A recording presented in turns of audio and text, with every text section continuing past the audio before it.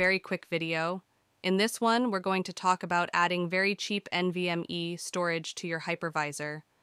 It could be a Hyper-V or ESXi, so we chose this particular U.2 NVMe for the price, and we also chose an adapter from StarTech.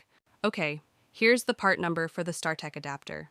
And the reason we chose this particular adapter is because it's from a Somewhat, and we are hoping that we're going to get good performance and stability from this. They're very cheap, probably under $200 in total for the drive and adapter, and if you guys are interested in how to add additional storage to your ESXi, let us know and we'll create a separate video. Bye. Built